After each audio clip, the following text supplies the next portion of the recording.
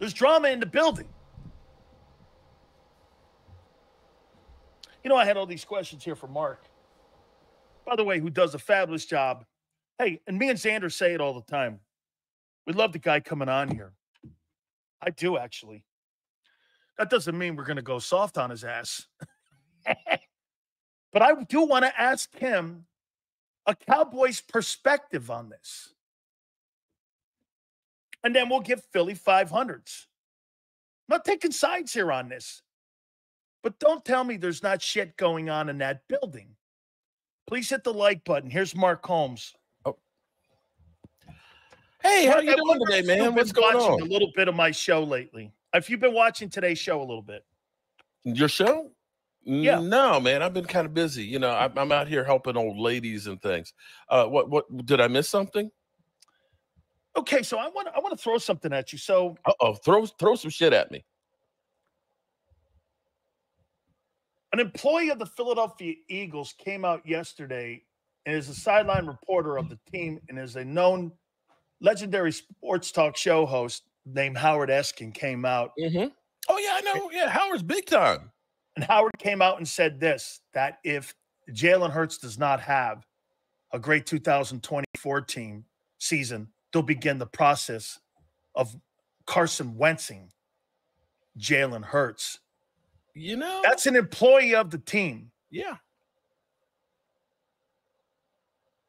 Yeah.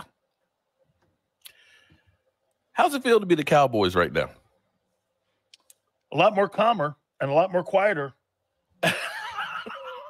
No, I'm not kidding here. I'm gonna show you a little bit of the drama that's gone on. No, actually, I have been watching because, see, I was gonna say I don't need to give you my perspective because I'm just a hater.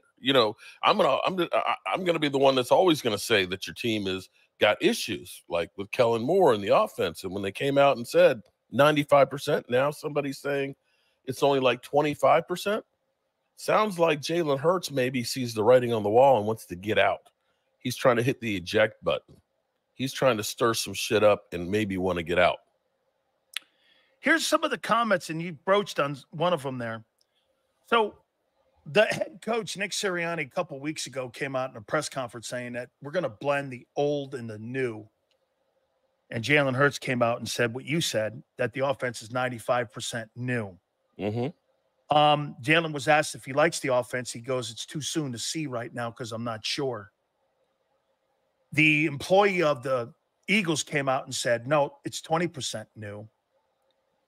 Then the employee of the team came out and said, well, what I'm hearing is that if this thing doesn't go well in 24, they'll start the Carson Wentzing of Jalen Hurts. I'm just saying to you, I mean, it just sounds to me that the Eagle front office, and you had Jeff McClain, a reporter for the Inquirer last week, going like this and saying that last week the front office was not happy with the way Hurts was not playing ball with the head coach. I mean, you are the perfect person to ask because your entire organization is built on drama. Yes. But here's the difference, though. I think our drama – the Eagles win? Well, no. Just hold on for a second. I think the drama that's built up for the Cowboys is done to keep everybody talking about it. I don't know that all the drama is necessarily as real, okay? Because I think here's the thing. If I'm Dak Prescott in this contract thing, why do I need to be pressed on this thing? I've been paid before. I'm either going to get paid by the Cowboys or I'm going to get paid by somebody else. I got the best agent that's handling this stuff. I'm playing right now because I love the sport, and I'm going to get paid big time by somebody. There's no pressure for me. This stuff that's going on, this shit feels real. Yeah. Okay? Because I don't see Dak Prescott having any issues and talking about Mike McCarthy or, that Micah is, throwing anybody under the bus. I'm not seeing the front office throwing the players. You got this as like a circular firing squad. Because I'm sitting there trying to understand this because didn't they cut Nick Sirianni off at the knees? Basically take the play calling and basically nobody knows what he's really doing as his job title, right? He has. Now they're kind of defending him because Jalen Hurts kind of said, I don't know. Now listen. So wait a minute. Which side are you on? Are you a Nick? Are you supporting Nick? Or are you supporting or not supporting I'm not Nick? supporting Nick at all. But I will tell you flat out. No, I'm at the front office. Okay, no. I think they're supporting Nick. Now listen, what I want to do after you cut him off at the knees. You make a point here that your stuff is manufactured by Jerry to keep the Cowboys relevant in the news because they haven't had postseason success, correct? Yes, I will say that. It doesn't you sound think great, this is real with the Eagles and Jalen Hurts? Bro, there's no way that this shit is just spinning around and it's gonna be, kumbaya moments with everybody. I don't believe there's any kumbaya moments. I want to get Philly it sounds like in here. Hurts is probably flustered from every year having to spend his summer learning a new fucking offense. Absolutely. I just got paid $51 million, and now I got this guy coming in here who's trying to make me a pocket quarterback with combination routes, and now I got to learn this shit.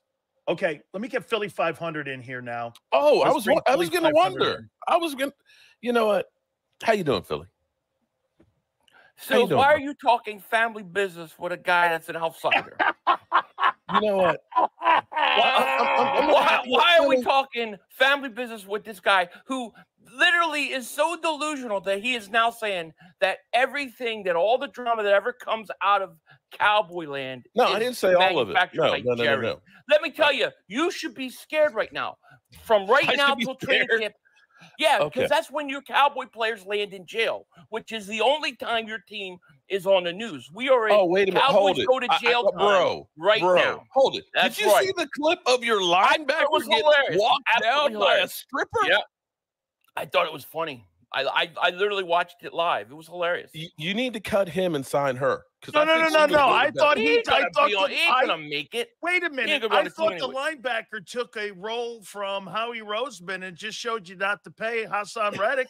You don't pay the hooker. Hey, that's all right, man. You just don't pay the hooker too, man. Wait a minute. I just think that she's faster than him. That's what bothered me the most. That's why I say cut him and sign her. Okay. She's fast. Come on, she might be better than Kobe Dean, bro. Dude, wait a minute here. Yeah. You see, listen, always remember something here with Mark. He'll always, he can't go back to winning. It's always about the Dallas Kardashians. Right. So it's nothing.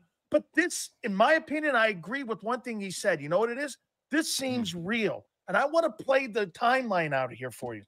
2 weeks ago. And by the way, I know that you're dumping on Sirianni as well. And Angelo Cataldi yesterday said, way to go, Jalen, for telling the truth about shit. And I do think he's telling the truth. I think he's fed up. 3 weeks ago, Nick Sirianni comes out and goes, yeah, we're going to mess the new and the old. Jalen comes out and goes, this is 95% new. Do you like the offense? He goes, too early to tell. Then you got Howard Eskin, an employee of the team, coming out going, no, it's 20%. Dude, when you're an employee of the team and a sideline reporter, you're getting that from somebody inside the organization. Then yesterday, see, he's not a talk show host anymore. He is paid by the Eagles. He comes out and says, if they don't see a better year in 24 by Jalen, they'll begin the Carson Wentzing.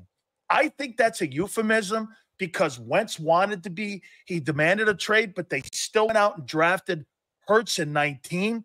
I'm going to ask you, with all of this coming out in this offseason here, do you personally think that meltdown and the internal structuring of how that happened, you think this thing is not carried over, at least into the offseason with all this noise? Hey, shut up, Mark. You have nothing to sit on here with that Cowboy thing. I'm just enjoying, bro. I'm just enjoying the implosion. Okay, you know what? I'll tell you what. Before he answers, I'm a hater, so don't take my word for it. Because I know people are trying to spin this, okay? So let me just play a little clip of somebody who's trying to justify everything that's going on. Don't let him play him. Mute him. Mute him. And I know that a lot of people don't agree with me. Mute him. Mute him. But that's fine. My interpretation of what Jalen Hurts said was simply this. He was not trying to trash Nick Sirianni publicly. But he also... Is this guy dumb or what? Wait a minute, Mark. Wait a minute. I don't think he's playing a clip of me while I'm here live. He's not lying enough. Does that make any sense? When he lies, they love it. Does this make any sense? This guy's playing a clip of me. Protect it at all costs. You got to mute this shit. Okay. Won't give you. So I'm going through here, Philly, and using what you say, where you're trying to spin. Why are you talking? Why are you speaking? Why am I speaking? Yeah. Why are you speaking? Because I was brought on here playing to speak. Mark, let him answer while I'm frigging here to answer the question. Explain that to me. Go ahead, Philly. Go ahead. I want to It's hear. ridiculous. It's absolutely ridiculous. You know, I mean, dude could cherry picks videos all day of me. Listen, the situation with Sirianni and Jalen Hurts is this. I really think the Eagles spilled the beans with this whole thing because I think they reacted to what Jalen Hurts said in a way they didn't need to. And I didn't even believe that until a day or two, until Howard Eskin comes out. You are right. Howard Eskin works for that organization. Now, I don't believe his threat. I just think he's talking out his ass. No, Philly, don't you think? I said this, Philly. But the fact that they're letting him go out there and say something, there's a reason why. Listen, I agree with you, and I'm going to tell you what I think they did. Because Jeff McClain last week also reported from the Inquirer. I was just telling Mark that they went like this. By the way, I'm going to get to your fucking ass, too, with that Dak deal. And all you guys sitting around with the Cowboys. Hang in here for a second. Okay, we'll get to it. The one thing that McClain did say, that they were pissed off. Maybe this was a subtle shot across the bow here, Philly, where they went like this to Jalen. Play along, go along, or you may be moved along. And it's an idle threat. It doesn't mean that they're going to, but they're letting him know through an employee who goes on. That's the flagship station, a 50,000-watt station of the Philadelphia Eagles, where a guy, hey, Philly, they tell the coaches and the players to retract comments and to quantify their statements. You're not going to have this guy go out there and retract something if it's not real? He's the employee of the team. Listen. There's no way Howard Eskin, who always is an apologist for the Eagles, comes out and says something if there's not something to it. Like, I think the front office was pissed off about the comments Jalen Hurts made. But I think they totally overreacted. And I also think that this thing was much more of a media question, and they gave it a lot of validity by coming out and leaking that they're upset. When it was leaked out that the Eagles front office wasn't happy, I shoot it. But when Eskin comes out and says it, then I think there's teeth to it on some level. Now, I don't think they're going to get rid of Jalen Hurts or anything like that. I don't think it really matters. I think Eskin is saying something to basically say that the organization isn't pleased with Jalen Hurts not having Nick Sirianni's back good enough, which I don't understand at all. And I don't understand how they could be upset at Jalen Hurts for saying what he said. He did not say anything wrong. And hey, if you Mark, look at that original question, the organization, the organization of the Eagles is going through what winning happens when things happen and you're so close. You know what happened with you guys? You guys go along the same way. Right. Nothing. You know, and the only thing you argue over is contracts. That's true. We argue. You don't argue over. You know what's interesting? You know what's interesting right now? You know where my quarterback is? He is at tight end U, where all the great tight ends are all working out and everything else. What quarterback? You know where Jalen Hurts is working out right now? Contract extension. Okay, but that's okay. He's going to be fine one way or the other. Goes into the final year of their year with no contract extension signed. Dak Prescott has before. Dak Prescott franchise tag is going into the season with no. Can you name bro. another quarterback in the last 5 years that's the Cowboy went way, into a regular season with no deal? Bro, none. The Cowboys have probably used more franchise tags than any other team in the NFL. D-Law, franchise tag. Last year, his deal. Oh. You act like they're so great with what they're doing, but you never like it or not like it. This is the Cowboys' way of doing business.